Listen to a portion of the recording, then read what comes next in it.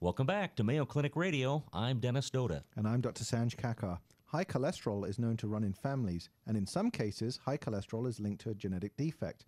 This is called familial hypercholesterolemia, or FH. FH is a genetic condition that could lead to a heart attack or sudden cardio death at a young age. Mayo Clinic is one of the first hospitals to offer a new genetic test that screens families with children as young as 8 for FH, so quite an opportunity to intercede earlier. The testing is done through the new CV Genomics Clinic, that is a collaboration between Mayo Clinic Center for Individualized Medicine, the Department of Cardiovascular Diseases, and the Department of Clinical Genomics. Here to discuss genetic testing for FH is Mayo Clinic Cardiologist Dr. Iftikhar Kullo. Welcome to the program, Dr. Kullo. Thank you, Dr. Kakar. So it'd be nice if you could tell us a little bit more about what you mean by familial hypercholesterolemia. I know a lot of people know about high cholesterol in general. How is this different? Well, it's a heritable disorder, so it does run in families, and it's due to a faulty gene. And if you have one copy of the gene, then you're likely to get the disease. If you have two, you get a much more severe form of the disease. So it's important because it's one of the most important reasons that people get early onset heart attack or stroke. And it's easily treatable, and if screened, we can start treatment early and prevent these adverse outcomes in these young people. Many people have high cholesterol, Right. But not necessarily all of them have FH. Can you tell us how common this is? Well, high cholesterol, we did a study here in Olmsted County, and if you took the population, about 5% of them have high cholesterol, defined as a bad cholesterol greater than 190 milligrams per DL.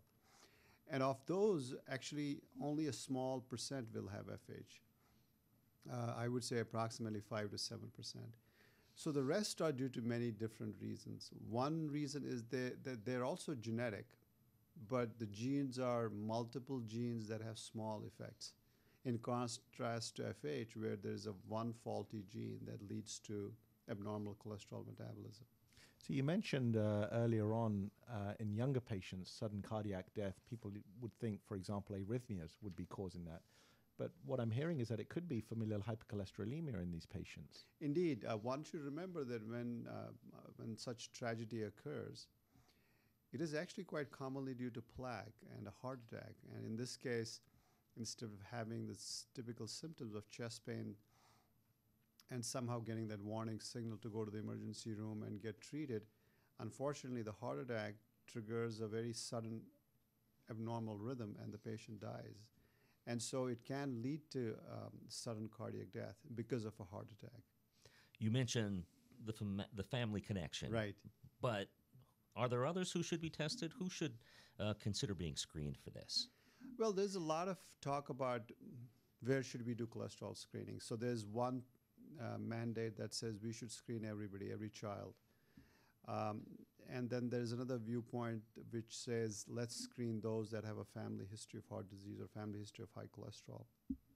But what everybody agrees on without controversy is that term called Cascade Screening, where if you have a patient that has FH, then all the family members of that patient should be screened for that mutation, that faulty gene. And this has been shown, for example, in Europe, particularly Netherlands, to be a particularly effective way of detecting these patients early and treating them and preventing bad outcomes. So cascade screening in all the relatives, particularly first-degree relatives. So if you identify a person with this condition, certainly that a person's children should be screened with the lipid level and also a genetic test. So apart from the family history, are there any other warning signs that one should say, well, maybe I should be tested for this? That's a great question. So many of these patients are asymptomatic. That's why it's important to screen them. So, when you have very high levels at a young age, you're just walking around with these high levels and you may not have any manifestation. You're just feeling perfectly fine. A minority of individuals might develop bumps in tendons related to their hands or their ankle. But the majority may not have any symptoms. So one clue is that was there anybody in your family that had a heart attack at an early age? That should be a clue. Looking at some of the research material that you provided to us earlier, Right. a frighteningly small percentage of people who have FH have actually been diagnosed with it. Give us some of the statistics. Right. So we estimate there's about 1.5 million nearly patients with FH in this country, and unfortunately, only about 10% of them are aware that they have FH Oh, and my. have been diagnosed. So you can imagine there's 1 million people out there who might have this condition, which can cause quite catastrophic event, Sure. and yet they're not aware and are not being treated. So there is a critical need for us in this country to increase people's awareness of this condition with a very simple screening methods. And then the beauty is that we can treat these patients with even generic drugs like statin medications that are relatively cheap and can be life-saving. So it's really imperative for us to be more aware of this condition.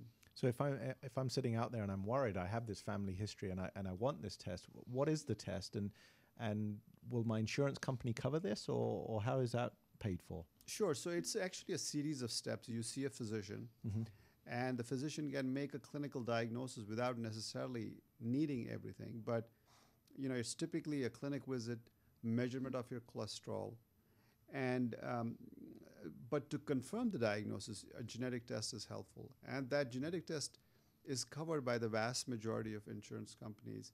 In the small minority that are not covered, then there's a reasonable out-of-pocket fee, but more than 90% of the time, the payers will cover this test. And the way we do it is that we seek the help of a genetic counselor who can explain to the patient what the test involves, what it means, what are the implications. I think that's recommended for most genetic tests. And the way Mayo Clinic conducts this test seems to be a little bit different than the way it's done elsewhere.